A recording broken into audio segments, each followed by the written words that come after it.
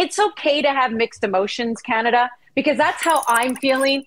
There obviously is a sense of pride. We've all said that we're using the word pride a lot, doing us proud. We're using the words accomplishments a lot, given that this is a team that is the last time they were at the World Cup, gentlemen. I don't know. Did the internet exist, right? Like, it's been a long time. So there's a lot that they achieved. I don't and think it's okay to still feel good. It's also okay to feel bad. Because at the end of the day, as much as they brought us through this incredible ride during World Cup qualifying, it did end after 2 games. That third game didn't matter to them in the group. They knew they weren't moving on. They do get the historic goal at a men's World Cup, but they don't get that result. It's okay to feel proud and also feel pretty crappy. So I guess the question now, when we look back with these types of, mixed emotions, let's try and pinpoint some things here. Alphonso Davies is the face of the team, Ollie. He's a superstar. He has won many things when it comes, to the footballing world, and with Bayern Munich, some massive tournaments. Did you feel that Alphonso Davies, the deployment of him at this World Cup, does it start to put into question where the best spot is for him on this field? And maybe, at least at this tournament against this type of competition, didn't nail it? Yeah, I think this is a much more open debate going into next year than maybe we expected it to be before the World Cup. I think before the World Cup, the consensus was we were all on the same page. Alphonso Davies plays in a high position for Canada, wing, up front, doesn't matter where it is. We know that's where he wants to play. We know that's where the team has most commonly used him. We want to unleash him as an attacking force and see him hurt teams in that way. I think coming off this tournament, I don't think he looked comfortable at times in some of those positions. I don't think it helped that he was moved into a number of different positions. He never looked entirely clear what his role was for me at times.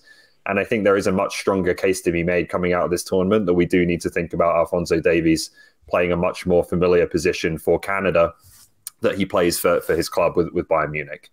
Canada's best performance at this tournament came with Alphonso Davies playing left wing back for the first time in a couple of years. And that, I think, is food for thought, going into next year coming out of this, because that's the position he plays, obviously, every week for his club. It's where he knows the tactical responsibilities. It's where he's a massive threat coming from those deeper positions. I think defensively, in a funny way, even though it's a bit more of a withdrawn position, it shields him a bit more because he tends to be more in position rather than having to track back a lot, which I don't think he enjoys doing necessarily as more of a winger. So that I definitely think, I don't think there's one definitive answer coming out of this tournament, but I do think we're again going to be discussing in a way that we haven't for the past year or two, should Alphonso Davies maybe play in that deeper role like he does for Bayern Munich in a Canada jersey as well. I think you hit the nail on the head, Ali. The best 45 minutes we saw from Alphonso Davies was the first half against Belgium, playing in a comfortable position. I think people underestimate how hard it is to switch. Like, we're not talking about playing center back or right center back and then playing right back. Like, it's similar in a way, right? You're asking a guy who's bombing forward on the left side to maybe start playing right wing, or just playing in a position where your back's turned all the time as like a 10 or a winger, inverted winger. Like, we've seen through this tournament that Canada has quality, but the best run that they had was that first half against Belgium, where I would say the balance was right all throughout the pitch, especially with Alphonso Davies. Play him in the position he plays all the time, play him in the position that he's comfortable in, and then he can grow into the game and do wonders for Canada. I understand that, but Herdman requires his players to be tactically versatile. Like, players are moving all over the field at all different times, and they're readily changing.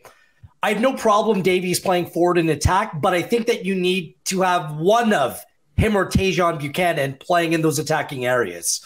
Like, Tajon Buchanan plays for his club side as a right wing back or a right back at times. He was playing in a forward role. It works for Canada when you're playing in transition and you have those transition opportunities. The World Cup, guys, is difficult to score goals. And perhaps you need some more technical players playing in those areas. As for the future, Andy, I think it depends who else emerges. Like, is there a left back of the future, someone else that can play that role that's maybe a step up going forward? We'll see. There's a lot of moving parts here, but I'm not resigned to pegging Alphonso Davies just to play in one position. Yeah, I think if anything, we're just looking at Alphonso Davies. And sometimes when you're so versatile, maybe sometimes that can work against you, because then your coach can switch you up a little too often. And then, to your point, Jordan, maybe you just can't get comfortable. You just can't figure that out. But at the same time, what's been great about this team is that they have been able to react very quickly when John Herdman has changed up tactics a little bit. So let's talk a little John Herdman here, Wheels. This was his first time coaching at a men's World Cup. How do you think he did? Considering the circumstances, I think he did really well. I don't think many people would have thought they would have played against Belgium and dominated the way they did. That second half response against Morocco was very good. The first 20, 25 minutes against Croatia was very good as well. It was just moments that betrayed him and his team. But let's be honest here in this assessment. He was played a crappy hand. A player who is arguably one of, if not the most important player to this Canada puzzle, Stefan Eustáquio, was not fit throughout this tournament. He came into camp, and Ollie, you and I were on a call with John Herdman. He mentioned that a player was doing crazy numbers and he'd been pushed to the limit coming into camp, and he did have concern. Guess what happened with Eustáquio? Couldn't play 90 minutes, couldn't play in the last game. You take away that linchpin from the team, then I think you're a lesser team without him in it. I think there was a knock-on effect, asking too much from individuals in different areas, trying to compensate in other areas as well, and which made this a real challenge. Not to mention MLS players out of season, not to mention Atiba Hutchinson playing one competitive game for his club side, 39 years old coming into camp, not to mention Alphonso Davies in his hamstring. Like, look, there was critical pieces that weren't at full strength, and meaning that John Herdman probably couldn't play the way that he actually wanted to play. So all things considered, I think he did very well. Yeah, I agree with a lot of that, and I'll give you one pro and one con from what I've made of how John Herdman has managed this tournament. I think, firstly, there's been a lot of criticism, or I've seen some criticism of the way he's approached games. You know, why don't Canada play three midfielders? Why aren't they more tight and compact and play a bit deeper and so on? I think that doesn't really understand that John Herdman and his staff, I believe, looked at this tournament not wanting to just get a point, just get one result somewhere. They wanted to get out of the group, and everything was designed around getting out of the group. And I think the only way that they felt they could do that, obviously you have to win at least one game against one of these great teams to do that, is you have to take a lot of risk. You have to play to the team's strengths, which is make the game really fast, make it chaotic, make it transitional, disrupt their rhythm by pressing really high. The high defensive line has to go with that as well. So there's a ton of risk in that approach, and ultimately it hasn't worked out for various reasons, many of which Gareth just mentioned. But I don't think it was illogical as an overall mindset going into the tournament to try and get out of the group. The one criticism I'll have, or the con, I don't think he got the best out of his best two players at this tournament, in Alphonso Davies and Jonathan David. And that, to me, is, you know, we've touched on it, but that's going to become, I think, interesting to see how he handles going forwards. This has been a team where there's been a lot of tactical versatility, a lot of positional switches, a lot of rotating players in and out of the lineup. Like you said, Andy, sometimes David starts a game and then misses a game. I think we need to think a lot more in the coming year or two about how do we build the attack around these two and Tajon Buchanan, and get them on the pitch every game, get the best out of them as a combination, figure out those relationships. I just didn't think they were quite there at this tournament. Yeah. And we're also going to look ahead. We have a lot to dissect here when it comes to Canada and the pressing issues and maybe some changes and things that you want to see before 2026. But at the same time, there were bright spots here, Jordan. When you look at this again, you're looking at this Canadian team, who a lot of Canadians, by the way, were exposed to for the very first time. What were some of those bright spots? I think the bright spots you can see, even though there weren't a massive amount of goals for Canada, but the bravery that the team played with, and also just knowing that a lot of attacking players will be in their prime or will be playing 4 years from now or 3.5 years from now.